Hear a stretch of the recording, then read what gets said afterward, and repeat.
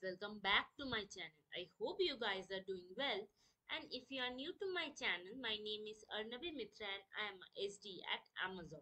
So as you can see, we will today work on this algorithm, find all the prime numbers in a given range.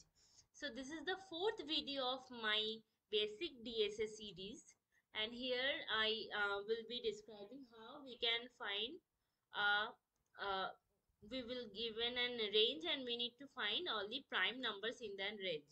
So for example, I can show you with an example. For example, if we have 10 and we need all the prime numbers in that range, we can return 2, 3, 5 and 7. These are the four prime numbers in that range. Similarly, I will show the brute force algorithm and the most popular Sieve algorithm, how we can solve it. And the main purpose of this is to work on the Sieve table so that you can solve any that kind of question that are related to prime and you can solve it. So using this algorithm, you not only like find all the prime in that given range, also the count of prime, count of non-prime, all the non-prime numbers, all the things you can find. So without wasting any time, let's start. So the first thing we will think like how we can do it in a brute force way. So for example, in brute force way, what we can do, we can take number, like we know 0 and 1s are not prime. So from I equals to 2 to n, we can check for each and every number, we can check if those number are prime or not. So this is obviously going to take order of n times, and here if we keep on checking from 2 to I minus 1, if it has any factor or not, it can take order of I time. Or maybe the improvised way that I have uh, mostly covered in my previous video, we can do this check done within root of I time. Why? Let me show you with one example quickly.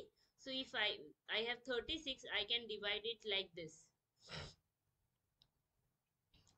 4 cross 9, 6 cross 6. So within like less than equals root 36, there will be at least one divider that is dividing that number. For example, 25, it has no number like 1, 2, 3, 4, it's are not dividing, but 5 plus 5 is the only one number. So for any number n, we will have one factor that is less than or equals root of n. So within order of root n, we can find if that number is prime or not. So technically it's taking n cross root of n time. But our approach will be if we can modify it or we can apply any other algorithm. So we can have we can like modify it or optimize it so that we can get in lesser time complexity. So I will show you with example what is sieve table and why we need that. So for example, let's take a very small example. Suppose n is 25 and I am just preparing one table.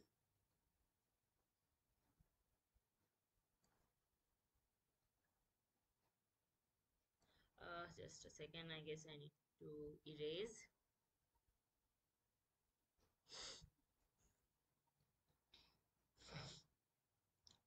N is 25 and I'm just writing like this.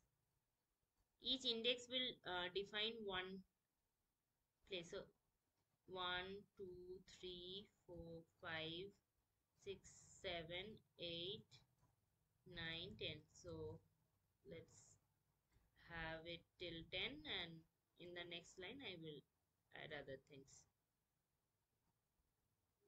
So it's nothing but one array. So once I move more, I will keep on explaining why I am taking one array. 11, 12, 14, 15, 16, 17, 18, 19, 20. Let's skip till 20. and the next part we will have only 5, 21, 22, 23, 24, 25. So technically we are taking an array of length 26 or n plus 1 because 0 index, that's why we will take n plus 1. Now initially what we can do, this 0 and 1 are not prime, we can mark it as false. Now we will start with 2. Now we know that 2 is prime number. So let's mark it yes. And what we can do, all the numbers that are multiples of 2, that can't be a prime number because 2 is a prime number. So its multiple will have obviously 2 as factor. So it can't be a prime number. So I will simply go and mark them false.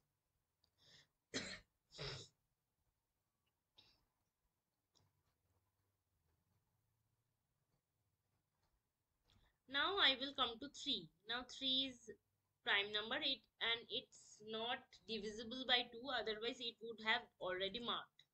So I will make it true, and all its um, multiples I will mark as false. Now one thing to note, that 6 is already marked, 12 is already marked because those come under those are also multiples of 2, that's why these are marked. So I will start with 9 and 12 is marked, 15 I will mark, 18 is marked, 21 I will mark. Now let's count for 5.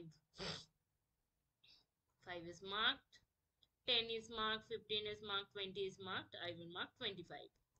Now all the remainings are, if you check clearly, 7, 13, 11, 17, 19 and 23, all are prime numbers. So here is a catch that I will explain. So I guess this part is clear. We just need to take one number and keep on marking its multiples. Now there are two catch. So first question may arise like, how long to run the loop. So anyway, for one number we are marking on its multiple. So if we check for all the numbers, so it will almost be equal to n square, that we can't afford. So is there any other way? So if you notice that for 25 we are doing till 5, and after that all its uh, till like all the primes are marked and all the non-primes are not marked.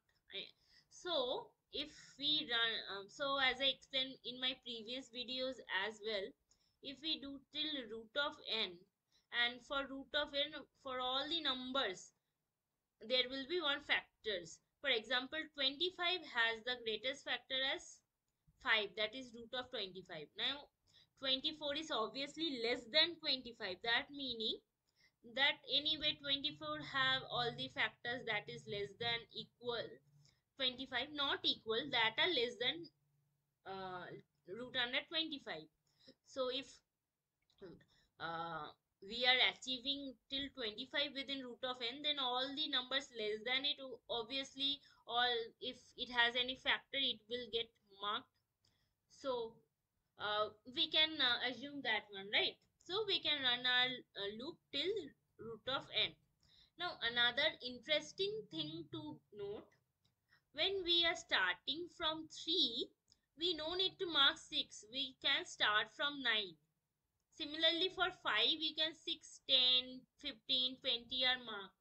We are starting from 25. Similarly, if there were like 7, we are not running for 7, but suppose it has a greater range, what would happen? We need to start with 49. Why? Because all the numbers less than 7, for example 7 cross 2, are already marked. 7 cross 3 is marked on the loop of 3.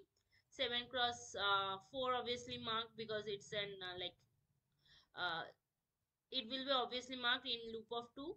7 of 5 also marked in loop of 5. 7 of 6 also marked in loop of 2 and 3.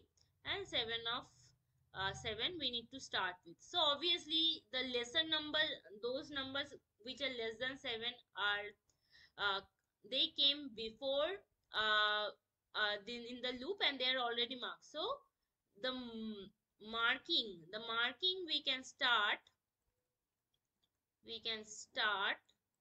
with I cross I. Like for 2 we can start with 4, for 3 we can just ignore this and start for 9, and then keep on multiplying, like keep on checking all other factors. So this two slide optimization, like we can do, and that is our Sieve table, and that is surely going to give us many useful results. So in future I will obviously talk about more applications of Sieve algorithm. So let's just check the thing very clearly, like what uh, what is a Sieve algorithm and how we can do, and then we will dry run. So what we need at first, let's take an boolean array. I hope I'm just trying to write the pseudocode so that C++, Java, Python people can understand. So I will take one array of size n plus 1 and mark all the elements of it as true. Later, like we can keep on marking all the others as false, because those who will remain unmarked are actually true or the prime number. Now here 0th element and the first element we will mark as false. Next we will start our loop from 2, and as I mentioned we will run till root of n, so we can write it like this as well. Now one thing, so if that number is already marked, here a slight checking.